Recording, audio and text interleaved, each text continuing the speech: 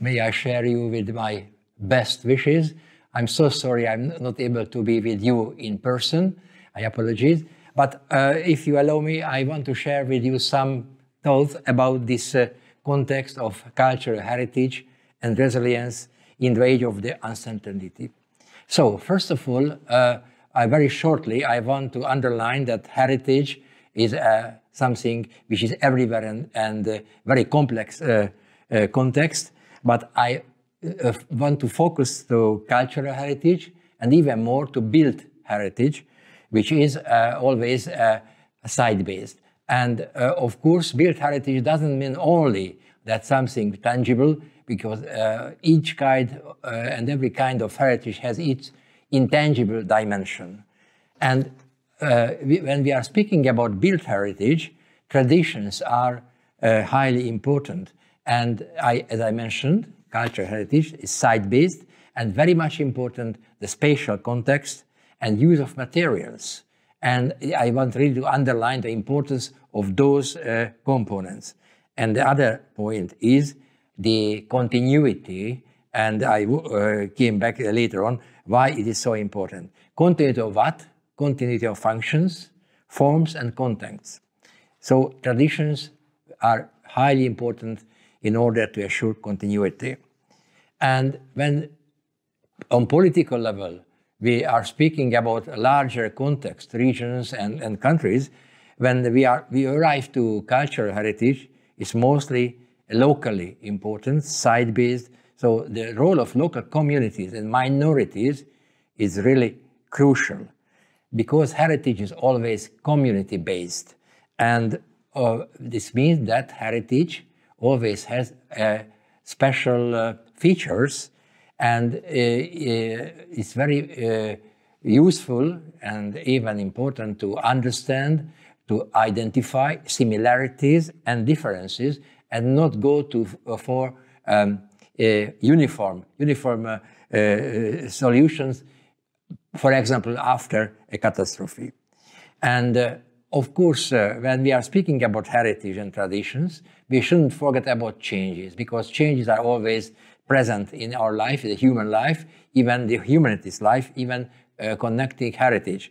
But we shouldn't forget about that when we are dealing with heritage and built heritage, changes are only allowed which are identity-preserving changes. So those kind of changes which are just killing identity are not allowed. Now, I arrive now the most important expression, this is resilience. And this is, when we are looking for cultural heritage, this is the hidden power of cultural heritage. And both tangible and intangible components are very much important. When I speaking about hidden power of cultural heritage, I do believe that is the root for resilience. Resilience looks like this toy for children, the roly-poly toy, which is always get back to the vertical position. And this is a good example how we understand resilience. And the other one, tangible and intangible components, can be seen as DNA of cultural heritage and the resilience. Now, all of you know the Blue Shield, or the Hague Convention of UNESCO, which is the first one after the Second World War, adopted in 1954, and its protocols. And I do believe that it's very much important because it is a regulation how to behave during armed conflict, but even more important to be prepared. And this convention also has some prescriptions how to be prepared and how to be able to give answer on different situations.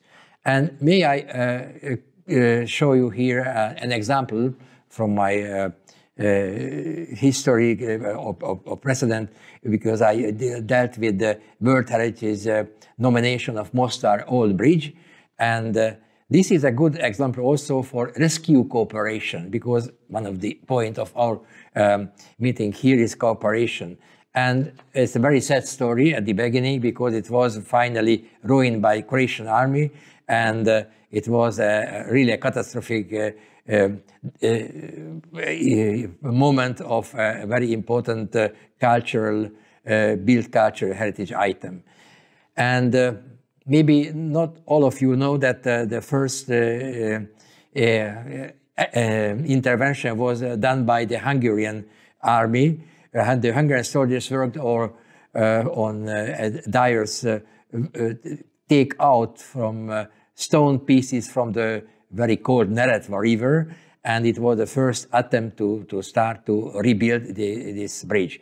And another element of this example is the cooperation afterward.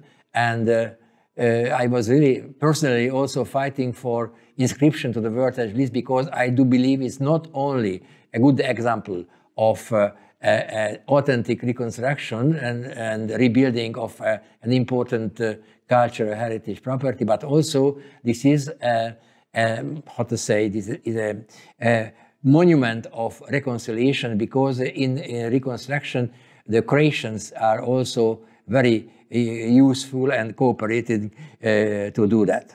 So this is also a possibility that to mention that cooperation could be a part of or a tool for reconciliation. Of course, much better not to act after catastrophe, much better to use prevention. Largely known, the Dutch or the Monumentenwacht institution in the Netherlands, and the logo or the motto of this movement, prevention better than a cure. And the most important thing when we are looking for keeping in good shape built cultural heritage, the continuous care, routine maintenance. And how it is possible? Of course, again, the exchange of experts, methods, and good practices in the international cooperation is very much important. I take this illustration from Romania, from Transylvania, from Bontida, the Banci manor house, which was ruined, and organized our colleagues there year by year an international training courses in order to exchange experts, methods, and good practices. And another example of cooperation, the French system or French movement of Rempart, many years and decades. This is a possibility to invite young people and other volunteers to cooperate in conservation and restoration of historic monuments and other items. So this is my contribution. And I do believe that with a very, very fine picture of the reconstructed old bridge of Mostar, I want to thank you for your patience and your attention. Thank you very much.